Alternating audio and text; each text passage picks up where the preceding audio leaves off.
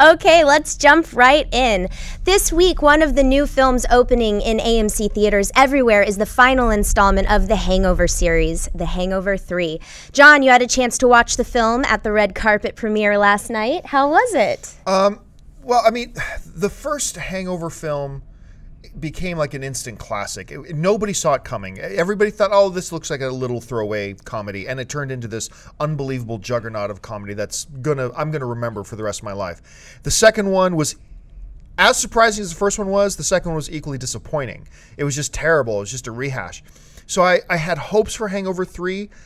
I gotta tell you, I loved the movie. I really did. I loved Hangover 3. I thought it was really funny, and you won't hear me use this word often. It was the perfect ending to this series. Not that it was a perfect movie but it was the perfect ending to this series. It wasn't just a rehash of the first one like the second one was. But not only was it incredibly funny, the filmmakers did everything right in that they made it feel, suddenly now it felt like a trilogy. It didn't feel just like 3 separate films with different gags. All of a sudden, this one film, Hangover 3, made the entire series feel like a cohesive trilogy. They brought around all the story loops. They connected everything really well.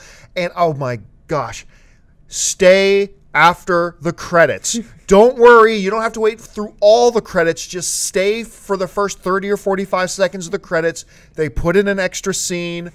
It was the perfect way, the perfect scene to end this franchise. It's great. Everybody in it's funny. John Goodman was a really great addition to it.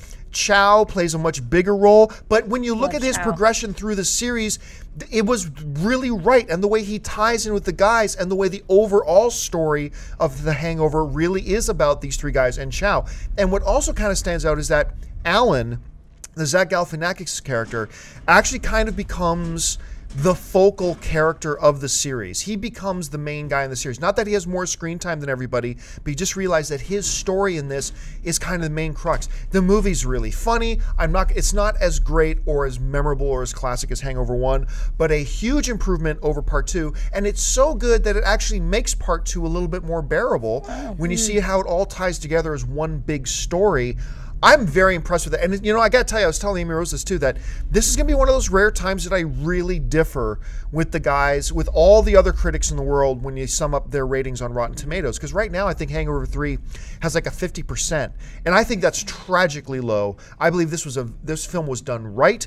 It's funny, makes you laugh, and it makes a cohesive story. So for me, a big thumbs up. Amy Rose, you were on the carpet last night. For talking about some of the energy of like, what were you sensing from the cast and the crew of the film last night? You could just tell they had so much fun together making these films. And, you know, a lot of them, we talked to Heather Graham, and she was really sad that it was ending. And Zach Galifianakis is exactly what you imagined him to be, just super goofy and silly and animated. And, you know, we spoke with the writer who wrote the second film and the third, and kind of just how it felt to say goodbye to this wolf pack for him. And it's just a great production. I haven't seen the film yet. I'm really looking forward to it. And I'm really happy to hear that it's better than number 2, because that's an example of literally just trying to do the same exact formula and missing. So I'm glad to hear they kind of reinvented it, closed the loop, and I'm really looking forward to seeing it. Yeah, it's a great job. Hey guys, if you like this video, hit the thumbs up button and make sure you subscribe to our AMC Movie News YouTube channel. It's free and will keep you up to date on all the latest movie news, as well as our daily AMC Movie Talk Show. Also, be sure to follow us on Facebook and Twitter to find out about our special promotions, contests, and prize giveaways.